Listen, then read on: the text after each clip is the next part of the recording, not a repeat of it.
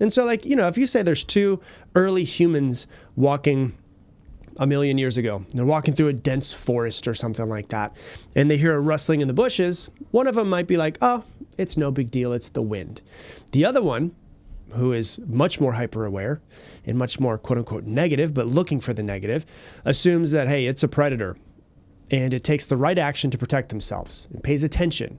And a lion comes out of anywhere, of just some random bush, and it kills the one that's less cautious and not paying attention. The one that's more cautious is more likely to survive.